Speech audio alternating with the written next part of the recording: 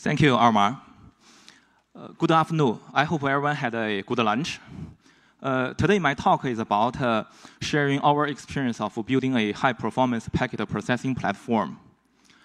Before I talk about the technical details, I want to spend a little bit of time talk about Alibaba, help everyone know the company better, and this will also help you understand the challenges that the infrastructure team are facing.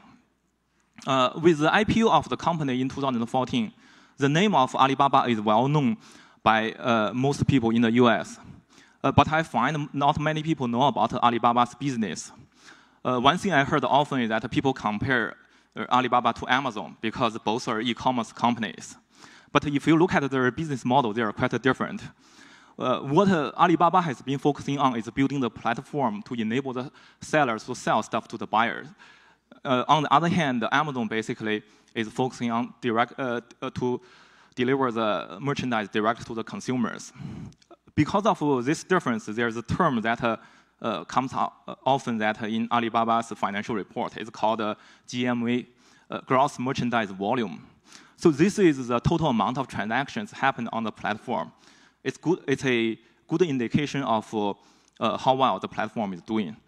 In some ways, kind of similar to Facebook using MAU and DAU to measure how well the social network platform is doing. So at the core of Alibaba's e-commerce platform, it's the buyers and the sellers. So what the company trying to do is that they want to connect the buyers and the sellers to make it easier to sell stuff. So when the company first got started, it started with Alibaba.com. So this site focuses more on the international business buyers and the sellers. So over the time, different forms of marketplaces got developed that are targeting different kind of buyers and sellers. Taobao.com is probably the most well-known one. It focuses on the small buyers and the small sellers. On top of these marketplaces, the company also introduced new services to make the shopping experience better. For example, the Ant Financial Services started as a trusted third-party payment service to facilitate the transactions between the buyers and the sellers. Later on, in order to ensure the delivery experience of the shopping, we also add a logistics service.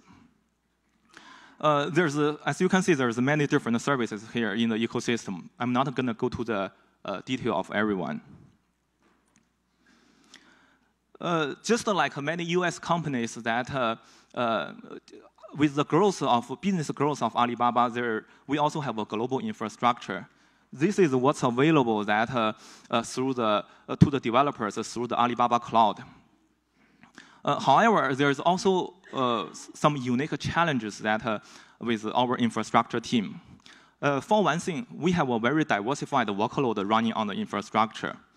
For example, our e-commerce platform requires highly reliable transaction. Our financial platform requires extremely high security. The media streaming service also means that we need to push a large amount of data to the end user. On top of that, we also have Alibaba Cloud, which brings the third-party workload into the infrastructure. So how do we build a unified infrastructure being able to serve such a diversified workload? This is something that always keep us working. Besides the diversity of the workload, the other challenge that we have is the burst of the workload. In order to promote the business, Alibaba has shopping campaigns all year round. The most well-known one happens on the November 11th. The date is called Singles Day in China, because as you can see, there are all the ones that are in the date, right? So the people from Alibaba think, well, since all the people, single people don't have anything to do on the Singles Day, let's make this a shopping festival. So that they can buy more stuff. Well, it sounds like a simple idea, but it's really take off. And the growth of this single day shopping event grew very quickly. So the tables on the right side is the numbers from the last 2 years. Remember the GMV I just talked about. So this is the total amount of transaction happened on the platform that day. On 2016, it's 17.8 billion. So I did, this is a pretty big number, but as a comparison, I also did some research during the weekend. For the busiest shopping period in the US, the 5-day period from Thanksgiving, Black Friday, all the way to Cyber Monday, the 5 days total online transaction amount is about 12.8 billion. So it's still a few billions below this number. So this gives you guys an idea how big the number is.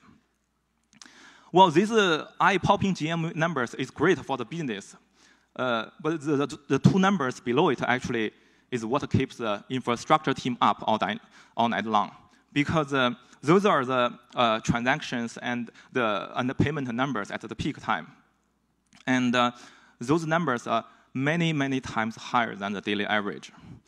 To the infrastructure team, how do we support the business growth and at the same time build the infrastructure to handle this kind of burst? That's some challenge we have to always work on. What I'm going to talk about today in my presentation is about one of the most traditional way how we deal with it. Basically, you build as efficient infrastructure as possible. Just like any internet company, Alibaba has a lot of gateway services. For example, we have a load balancer, we have firewall, we also need a DDoS protection. So what are some of the commonality of those services? First, these services need to have a very high performance because you want to crunch the packet at a very high rate. So here we are not just talking about the performance of line rate forwarding, because I will show later it's not that hard. Here we are also talking about process small packet because they are the most taxing workload on the system. And the other thing that about these gateway services is they typically have the pretty complex processing logic. And sometimes, most often, you also require the per connection information tracking the connection state. And those logic are very complex and different from service to service. Last, just like any internet company like a scale-out design, so those gateway services we also want it to be able to scale out, so that when the traffic volume grows, that we just add more instance to the system. So with the number of gateway services grow inside Alibaba, what we realize is that it's super important for us to build a packet processing platform. What we want to achieve with this platform are two goals. First, we want to abstract the hardware abstraction and make it transparent to the applications. Second, we want to provide the framework and the libraries to make it easier for people to write the high-performance gateway services. And of course, we want the thing to be very performant. As we all know, any gateway service is some kind of forwarding device. So what we do with our platform is that we implement this standard packet processing framework inside this platform. So when the packet coming in, we first look at the destination MAC. If it doesn't match the local MAC, we will forward this using the MAC table. If it matches, we will deliver this to layer 3. Layer 3 doing similar things. You look at the IP header. If they are not matching the local IP, we will do the forwarding using routing table. Otherwise, deliver this locally. So with this standard forwarding behavior implemented inside the framework for a single application, all you need to do is just to figure out where you want to plug into the packet forwarding pipeline, and then implement your callback. Of course, in order to implement the gateway services, it will be great to have a bunch of libraries. Here, we also provide a bunch of standard libraries, for example, to do the RPM lookup, the hashing ACL, and also very efficient implementation of the stats library. On top of that, we also have the utilities that to do the mirroring and the dumping the packet. Those things come in very handy when debugging.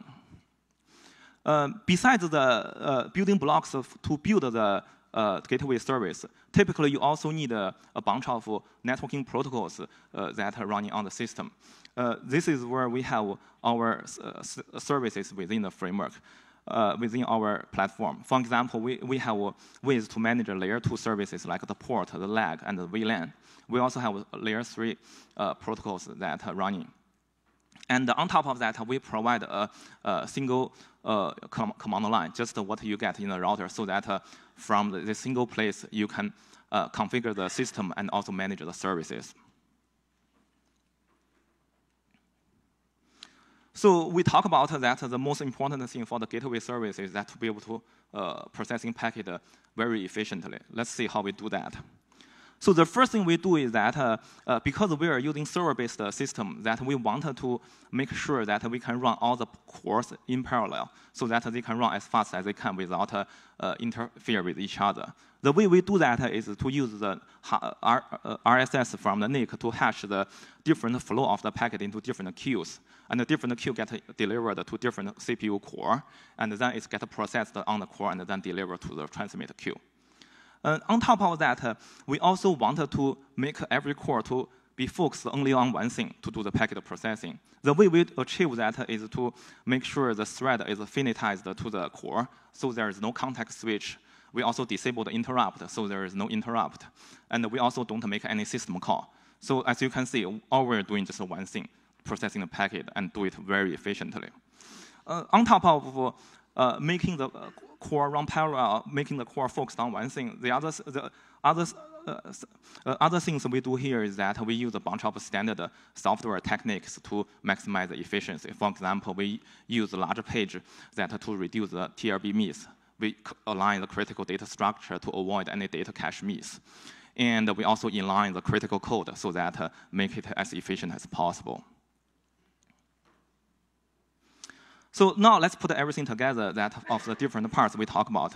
So this is what the system looks like. On the data plane side, we have data NICs that receive the data traffic. And here, we also be aware of the NUMA locality of the CPU socket. So different NICs get attached to different sockets. And then on each of the socket, we have dedicated core that are running the packet processing thread. On the control plane side, we reserve a couple CPU to run a full-fledged Linux and run these standard routing protocols in the Linux operating system. Then we have this control CPU where we run a control thread that synchronizes the networking state that we needed for the packet forwarding from the control plane to the data plane. Now let's look at the performance numbers. So as I mentioned earlier, the small packet processing is the most demanding workload for the gateway service. As we all know that on the 10 gig on the Ethernet, the smallest packet size is 64 byte. And according to the Ethernet spec, you also need 20 bytes to pad the packet between packets. So this adds up about 84 bytes packet. So 10 gig divided by 84, you get to about 14.8 million packets per second. So what we can get on the 10 gig performance is 14.4 million packets per second. So it's very close to the theoretical limit. So on the 40 gig platform, we basically almost triple the performance of 10 gig platform. And on the 100 gig, we double that performance again. So we can get to about 83 million packets per second on our 100 gig NIC. To put this the 83 million packets per second into perspective, this essentially means that you need to process about 5 million packets per core. Divide that by 1 second, we got a budget about 200 nanoseconds to process a single packet. This includes the time from the packet enter the NIC, goes through the PCIe bus, get processed by the CPU, then come out. The whole thing is 200 nanoseconds. As we all know, 200 nanoseconds is just a couple hundred cycles. And if we have a single cache miss here, it will easily throw off the number. This is a different way to look at our performance numbers. On the top of the chart, we have the PPS numbers against the different packet size. As we can see, with the increase of the packet size, the PPS number get lowered. And the bottom graph, we show the throughput number against the different packet size. Here, one thing I want to point out is at about 512 bytes packet, we're able to get to the line rate performance. And there's still plenty of room from 512 to the MTU size. That's why I mentioned earlier, it's actually harder to get a small packet processing PPS than the line rate, right? Now we talk about our platform and share some of the performance number. Let's look at one of the examples how we use this in our network. So we have our own homegrown DDoS protection system built by ourselves. For a typical packet flow, it starts like this. So the packet coming in from the ISP through the peering link. Then our edge router will forward this to our edge router of the data center through our backbone network. And our DC edge router will further forward the packet to the load balancer and eventually get to the web front end. In order to do DDoS protection, what we do is that we mirror the traffic from the peering link and then run an algorithm to figure out that which IP got attacked. Then we issue the command to the control center to say, hey, we need to clean up the traffic for that specific IP. Once we get the DDoS protection system get the command, it will issue a /32 route into the edge router to bring the traffic into the DDoS protection system. That's where all the heavy lifting happens. After we clean up all the attack traffic, we inject the traffic back into the edge of the data center.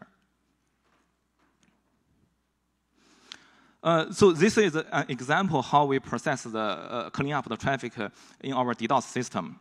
For example, when we start from the very left, we have all kinds of traffic, different kind of attack traffic, and also the normal traffic. So first, we do is that we have maintain a blacklist IPs where we know the attack traffic come from. Then we will just look at the source IP of this packet and filter out these packets.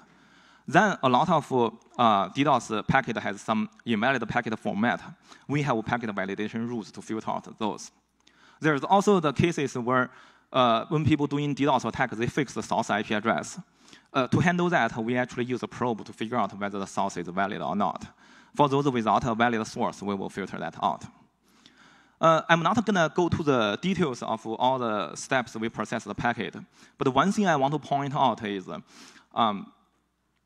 with the platform that we build, all the DDoS protection application need to worry about is it's this kind of logic to deal with how to process the packet. It doesn't have to worry about how the packet gets forwarded or how to hook up the BGP sessions with the routers. That all been taken care of by our framework. So as we all know, this DDoS is kind of like a mouse and cat game, right? So people constantly improve their strategy. And over the years, we developed dozens of DDoS protection logic. It's not possible for us to apply all the protection logic one by one, because not only will that make the packet processing very long, it also sometimes the different logic may step onto the toe of each other. So the way we solve this problem is through to dynamically adjust the protection logic. The way we do that is to first mirror the inbound, a small percentage of the inbound traffic to a side system.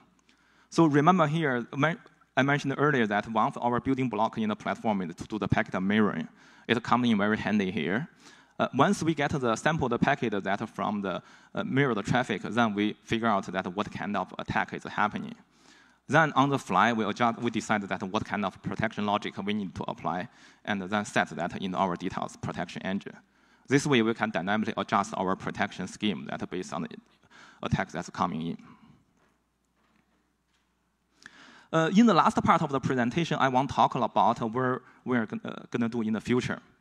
So when we started the packet processing platform, we started with the layer 3 and the layer 4 packet forwarding. Then our user asked, hey, we need to do deep packet inspection because we want to look deeper in the packet. For that, we implemented a stateless deep packet inspection. So basically allow people to look into the inner payload of a single packet. Then the user asked, say that, hey, we want to also look at the per connections data that from the user. So in order to do that, because we run our packet processing without any stack, so we implement our own user mode stack. So once we do that, we realize it's actually possible for us to do a layer 7 proxy. And this is what we're working on right now, so that we can handle a lot more complex protocol that with our packet forwarding platform. So besides getting deeper into the packet, the other thing we are also have to do constantly is to improve the speed of the system. We started with 10 gig NICs as our NIC, and we can pack 2 NICs each with 2 ports to get to 40 gig throughput. Later on, we added a 40 gig NIC, and with that, we packed 4 NICs into the system. We can get 160 gig. And next, we bring in the 100 gig NIC, and with 2 NICs in the system, that we can get to 200 gig throughput. This all sounds cool, but it turned out to go beyond 100 gig. There are a lot more hurdles that we have to overcome. First of all, as we all know, that the PCIe Gen 3 bus, the biggest device you can get is 16 lanes. This gives you about 100 gig performance. And for the NICs that we have 2 ports, but it's just there's no way for you to utilize the 2 ports with this kind of with the existing PCIe bus. And the second, that while we're ramping up the speed, packet processing speed, the CPU starts becoming more and more like a bottleneck. To work around these problems, what we are working on right now is to leverage some of the NIC capabilities and programming ASICs to offload some of the packet processing from the CPU and directly doing that in the hardware. That's all I have for today. Thank you.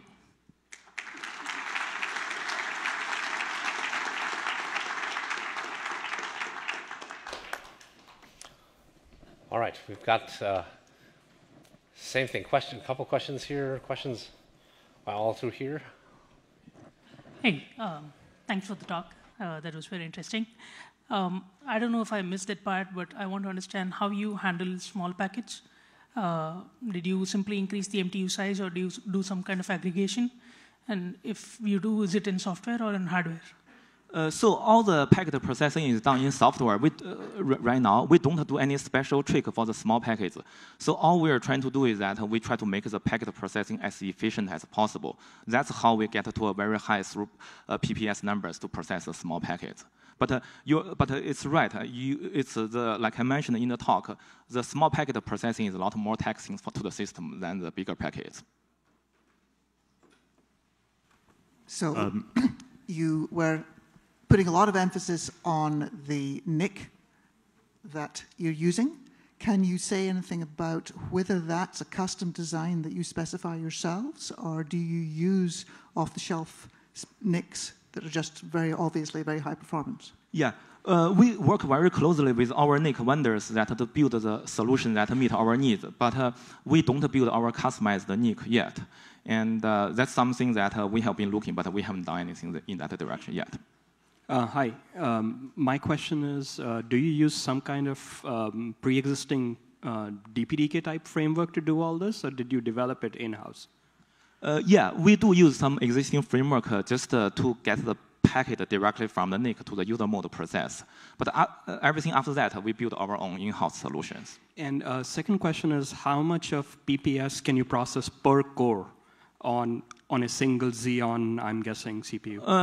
Like I mentioned in the slides, we're doing about 5 million packets per second on a single core. That includes the full pipeline? Yeah. OK, thank you. I have a question on the latency of your anti-DDoS solution. Yeah. What's the latency of all those stages you're measured? We're talking about a couple microseconds, and not more than that. But if you look at the DDoS protection system, it actually doesn't matter that much, because the latency is more come from the distance, because remember, it has to traverse from the edge of our peering router all the way to the edge of a data center. Those typically determine the latency instead of our system. Yeah. Have you ever compared your solution against the existing vendors? Well, like actually, I didn't mention that in the slides. We started with using vendor solutions, but there's with the skill of the company and also the kind of a very wide variety of attack traffic, it's very hard for us to use the vendor solutions to meet our need. That's why we have to build the whole thing in-house. And once we build the whole thing in-house, it gives us a lot of flexibility to do more advanced stuff, like the smartly adjust protection logic based on the attack types. So it looks like you use IP tables to, all the way in the back. So it looks like you use IP tables to for your edge services to do natting and firewalling and stuff. Is that correct? No, we don't use IP tables because IP tables live in the kernel. And in order to get this kind of performance, it's very difficult to do that in the kernel. So what was that IP table slide about? Sorry, maybe I missed that. We probably should take this offline Okay. because, yeah, we don't use IP tables right now.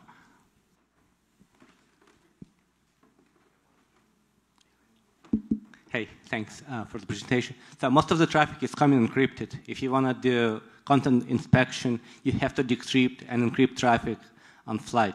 How are you doing it? How do you distribute the certificates from the end system? That's a great question. That's where actually we are still working in progress. So far, the DPI that I mentioned in the slides, we're doing a stateless DPI, so meaning that we just look at the content of a single packet. If it's an encrypted packet, we wouldn't be able to do that. That's where we start building the layer 3 proxy. And once we do that, the problem you mentioned is going to come up. Yeah. This is really inspiring. Hi. You mentioned something like a TCP/IP stack, in-house TCP/IP stack on top of DPDK or some kind of similar technologies. Yeah. Do you plan or do you have an open source? Are you open sourcing that, or is there any way to sneak peek to see your achievement? This is a good question. So far, we do have an in-house implementation of the TCP/IP stack just to get the most performance out of our system. And yeah, Alibaba as a company has a plan also to contribute more to the open source community. This is something, I don't know the timeline, but this is something that we're definitely looking into seriously. Yeah, quick question, similar lines, the earlier questions. Have you compared with FDIO, where the similar logic holds good? Get the packet to the user space and then do more optimizations and doing FDIO, FD.io? Yeah, we look at the FDIO. I think FDIO come from the VPP from Cisco. And their design is kind of very unique. And they batch a bunch of packets together and process all the packets in a batch. And some of their core packet processing code, in order to really utilize the CPU architecture, they have some very hard to understand the code. I mean, it's a very efficient code, but it's also very hard to understand. So that's where we have been hesitated to adopt that framework right at this point.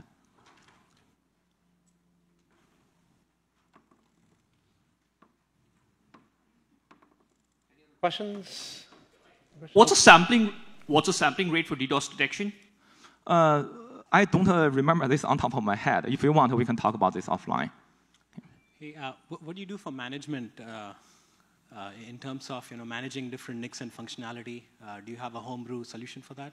Yeah, I mentioned that briefly that in my presentation. For all the services and also the configuration, we have our homegrown CLI, so that as a command line console, so that you can configure all the services and also the different networking protocols that through that single URL. But overall, this is just a server. We manage this as server just as any other service in the data center.